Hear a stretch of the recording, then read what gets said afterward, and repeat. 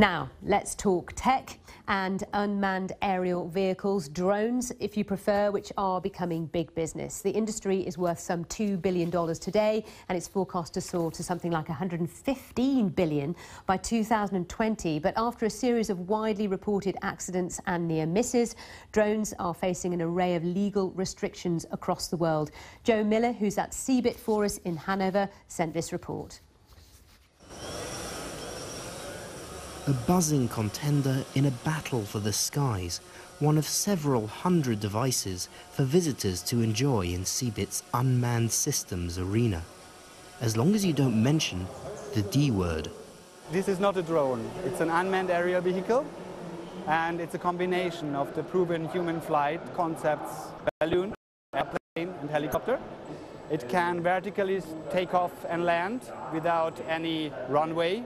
It can fly forward like an airplane after it switches its wings, and it can carry heavy weights because of the carrying gas.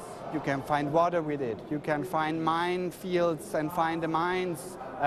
You can look in smog cities for the pollution in the air. Many, many different options, and we tested a few of them.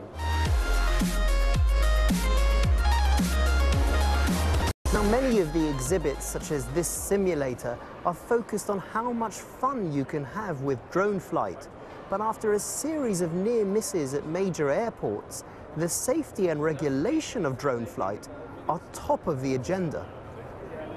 One Belgian startup thinks it might be able to help. So this is a mobile application that tells a drone pilot whether or not he's allowed to fly at a certain location. So you can very easily sign in and then choose a drone you want to fly with, and then the app will tell you if you're allowed to fly with that type of drone in that type of airspace. And it's not just for amateurs, is it? No, it's not only for amateurs. It's starting from recreational users to professional users, but also search and rescue, police services, firefighting, etc.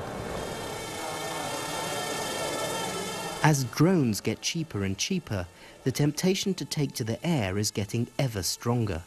But perhaps the future is in the hands of well-trained pilots. Joe Miller, BBC News, Hanover.